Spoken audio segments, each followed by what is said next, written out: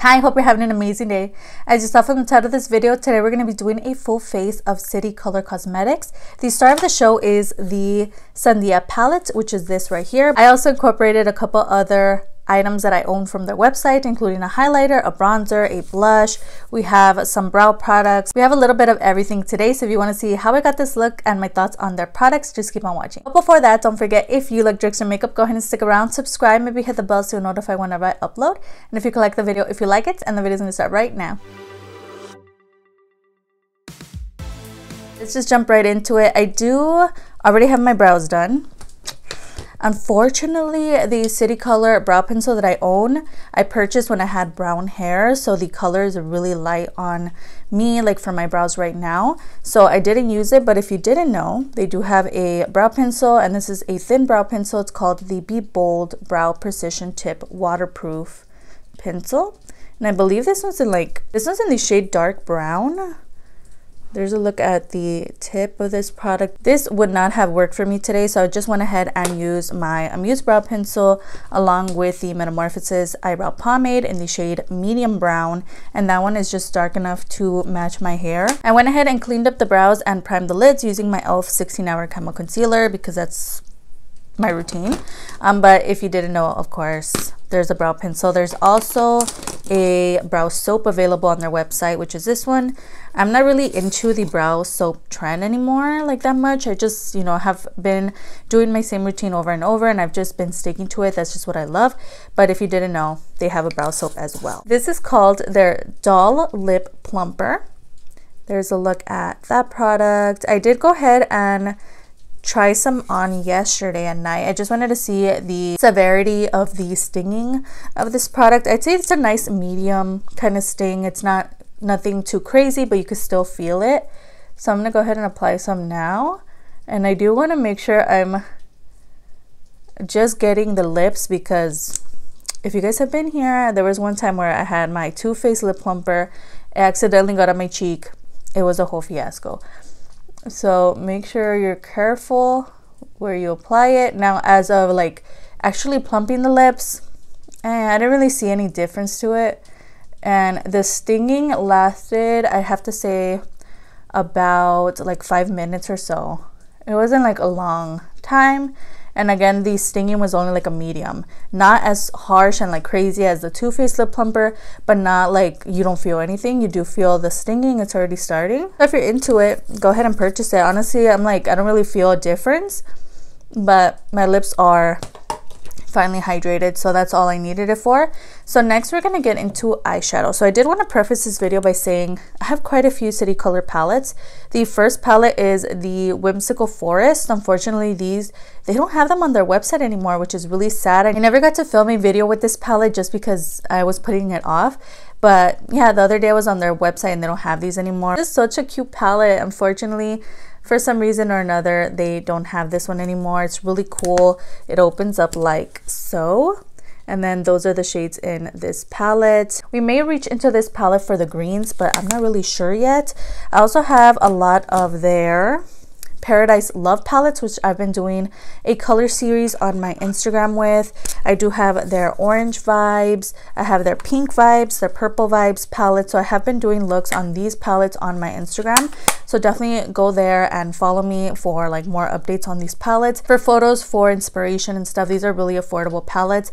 We are going to use one of them today. We're going to use the City Color Paradise Love Green Vibes palette. And this one, at this moment in time, I haven't done a green look with this palette on my Instagram, but I cannot wait. I'm super excited for this palette. You get so many beautiful different green tones in here. You get a glitter tone as well. You get this brown shimmer here, but it does have a green undertone to it. This is such a stunning palette. I love this little series, and I've been having a lot of fun coming up with looks with these palettes and photographing them. This is such a nice palette. And then we're also going to pair it with the star of the show, which is the La Sandia palette, which I actually do have a whole video using this palette and a couple other City Color products on my channel, so that's going to be linked down below. But this is such a stunning palette, super pigmented, really blendable from what I remember. So we're going to see how this goes. All of their palettes do come with mirrors, except the Whimsical Forest. So there's a look at the color story we're going to be working with. I'm thinking we're definitely going to stick with greens for today's look, and I'm thinking a crazy cut crease. We're going to use some glitter, of course. I'm thinking this on the lid. I also have a Fairy Lights like liquid shadow situation. This is our liquid glitter eyeshadow. I'm thinking we're going to use this shade, not sure yet. We are going to cut the crease with this product. So there's a lot to play with, but for sure this is going to be the star of the show. They also have a piña palette that goes along with the Sandia palette, which I haven't picked up unfortunately, but it looks stunning. I'm going to go into the Green Vibes palette, and I'm going to take the shade Lush, which is this one here. It is the darkest one in the pan, but I noticed like when I swatch it, it isn't that dark. So let's see. Yeah, it's a very light kind of situation. So I'm just going to take that, kind of start off the look just by blending this out. Not taking any on the lid just because I am going to cut the crease, but just having like a background kind of shade. Next, I'm taking the lightest shade up here. I think it's called Midori or something. It's like a light lime. It's a lime shade. I'm going to go ahead and use this to blend this dark green.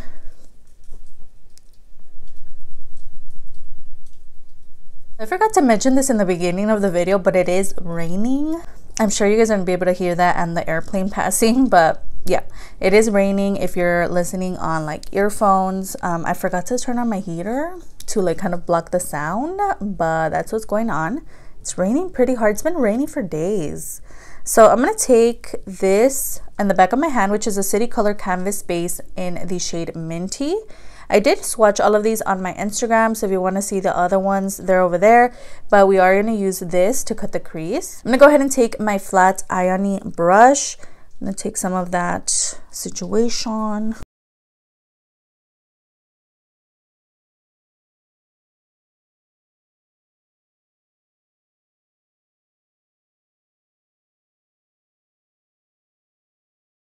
Now that the crease is cut, I'm going to go ahead and take the palette again, and I'm going to take the shade IE, which is that light green icy tone. I'm going to start packing it all over the lid. I'm going to go back into this palette. I'm taking the shade Venice, and I'm going to go ahead and deepen up that cut crease. All right, so a lot happened while I was off camera. First off, I went ahead and cut the crease. I think you guys saw that. I also packed on the shimmer shade from the Sandia palettes that's on the end. It was such a stunning shade. I loved it. I tapped over a little bit of the Fairy Lights liquid glitter eyeshadow in this light shade here, which is basically just it just left some like glitter particles on there. I went ahead and took that glitter that's in the Green Vibes palette, which is in the shade Kareen, and I basically put it like where the cut crease is. I'm not feeling very confident that they look the same on both eyes, but that's what happened with this. To apply the glitter, I used the City Color Sparkle and Shine Glitter Primer. This is such a great like primer adhesive situation for glitter, and this is what got me into wearing glitter because it's so easy to apply. So that's what I always use, and thankfully they had it on their website, so I repurchased. I also attempted to throw on a little bit of their City Color Aquatic FX situation. I wanted to do a graphic liner with this product, and I also even bought a specific brush from the Dollar Tree, which is like a super thin angled brush. Unfortunately, for some reason or another, didn't want to adhere to like these shadows, so I just gave up on that. But they do have a couple other shades in their Aquatic FX. Basically, you just put some water or like setting spray and it activates with that. I did swatch all of the other colors on my Instagram, but I wasn't able to use it. But if you didn't know, they have those. I just went ahead and used their City Color Be Bold liner. I use this so much that the words literally rubbed off. This is the liner that I use on the eyes. So black, so nice, so easy to work with. So that's what I have as a liner. So we do have a new mascara from them, which is the Be Bold Volume Mascara, which looks like this. I also have their other mascara that they actually sent to me. And this is the mascara, the Be Bold mascara. Unfortunately, again, I use this so much that the words rubbed off. I've like mentioned this in many a video. I mentioned it in favorites videos, and there's a look at the wand of this product. So this is the black tube. So this one is new to me. I've never used it. Ooh, there's a wand of the pink tube. So let's do a little bit of a comparison. So for sure, black wand is much smaller, as you can see, and the pink wand is much like fluffier and just bigger overall. So we're gonna see how this works. I'm honestly a little scared. It's a big wand. If you're interested in the mascaras, they're really nice formula. I love wearing them, especially when I'm not applying lashes. This was my favorite one for like work purposes. So I'm gonna go ahead and take this mascara, the new one. It's definitely depositing a lot of product on the lashes. I think this is like a 50-50 for me right now. I feel like it's gonna get everywhere because it's such a liquidy formula opposed to the black tube, which is more of a dry formula. So we'll see what I think, but it definitely did add volume to my lashes, but with a lot of product. So we'll see what I think at the end. So I did pick up some lashes. I picked up some lashes that were named Steph because my name is Stephanie. But unfortunately, for some reason, they accidentally put a different pair in my box, which is the Maria style. So we're going to put these on. Oh well, we're going to see the quality of these lashes. I'm really into a lot of like Chamissé lashes. I use a lot of Ioni. So I'm very into affordable lashes. So I know the lashes can be affordable and good quality. So we're going to see what I think of these. I've never tried their lashes before. And again, these are in the style Maria. Next, we're going to go into foundation. This is the Be Matte foundation in the shade Matte 201. And this one is pretty light, but we're gonna see how it works today. This is gonna determine how much contour I throw on, because how much bronzer. Now I have glitter all over my face, but let's see. Yeah, you see, it's like pretty light. All right, so there is the foundation. It's amazing coverage, but I'm looking a little ghostly. So I'm gonna take my e.l.f. cream contour palette that's in my Shop My Stash. Take my Away Studio F7 brush. I'm gonna contour the skin.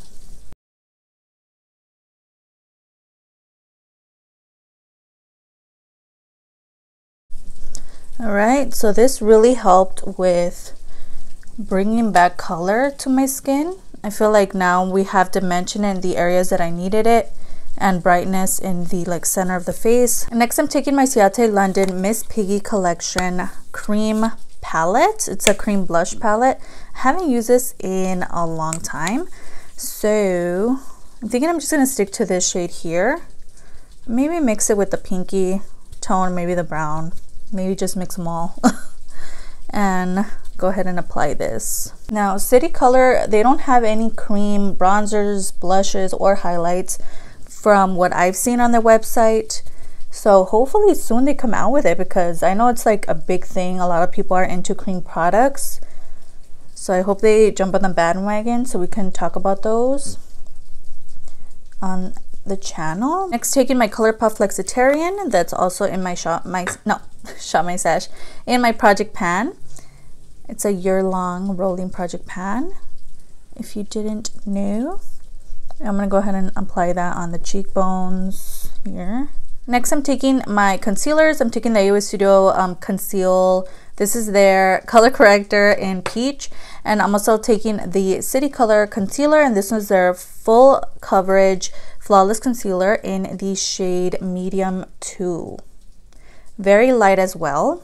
So we're gonna see what happens. Hopefully this color corrector kind of evens it out, but it's a very light concealer.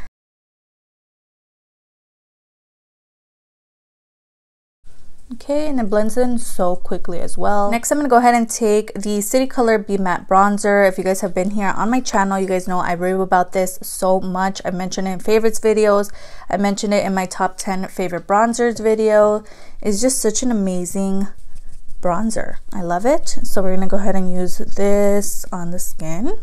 And I have been on a like bronzer kick where I'm just like applying it heavily, so don't judge, okay, or judge, I don't care. But I don't know, I'm just obsessed with bronzer right now.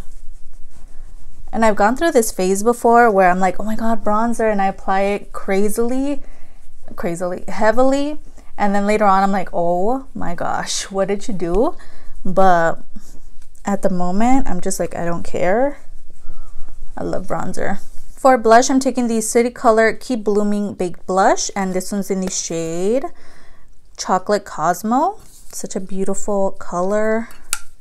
So I'm gonna grab some of that, and it is like a pinky kind of blush. All right, now that we're here, I'm just gonna go ahead and do lips. Why not? I'm taking my Project Pan lip pencil.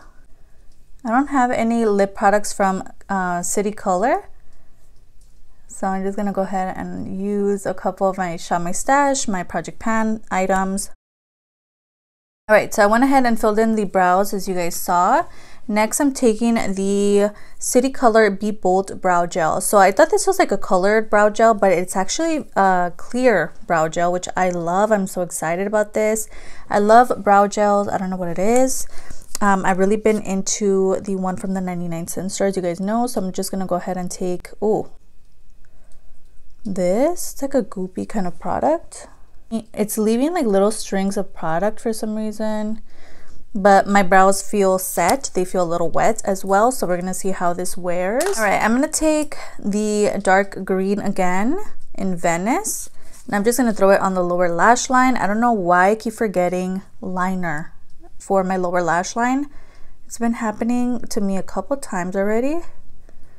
But it is what it is. So I'm going to go ahead and take that color under the lash line. And I also did pick up a lower lash line mascara from their website. So this is the City Color Be Batty Lower Lash Mascara, which looks like that. I also do have my Shop My Stash one, so we can compare. What happened? All right, so that's a look at it. I kind of try to fix it, but I don't know how that happened. I'm just gonna go ahead and use this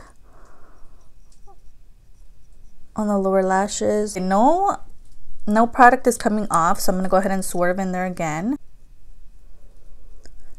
Yeah, this product was a fail, unfortunately.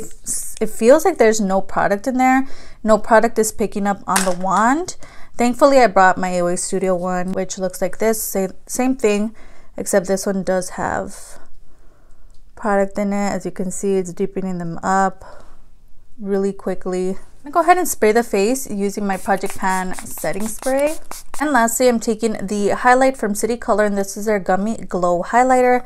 This one does come in a couple other colors, and it basically looks like a little bear. So this is the one in Pineapple Bear, and they do have like a pinky one. It's like a very squishy kind of formula. It's really nice, really reflective. I'm gonna go ahead and throw it on the face as well as in the inner corner. Alright guys, so this is the final look. Let me know down below what was your favorite product from today's video, and we made it to the end. So I hope you enjoyed watching as much as I enjoyed filming this video today. Everything that I talked about, all the names of the prices are going to be down below, as well as any videos that I mentioned throughout this video or videos that I uploaded last week. Don't forget I upload 3 times a week on Tuesday, Thursday, and Sundays. If you could stick around, that would be amazing. I have my Insta handle displayed on the screen.